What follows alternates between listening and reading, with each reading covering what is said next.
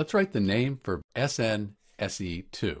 So the first thing to note, we have Sn, that's a metal, it's a transition metal, and Se, that's a nonmetal. So we're going to treat this as an ionic compound when we write the name. So first, for Sn, that's tin. So we just write Sn as it appears on the periodic table, tin. Next, we're going to write the name for the Se. That's selenium.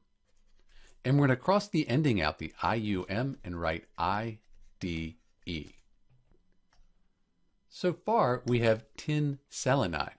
But remember, tin's a transition metal, so we need to write the oxidation number here between these names to show that number there.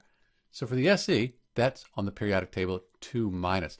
Since there's two of those, 2 times 2 minus is 4 minus, we've got to have this 4 plus here. So for tin, we're going to write the 4 plus right between the names, and that makes the name for SeS2 tin 4 selenide. If you're given the name and asked to write the formula, this 4, that'll tell you the 4 plus here on the tin. This is Dr. B, and thanks for watching.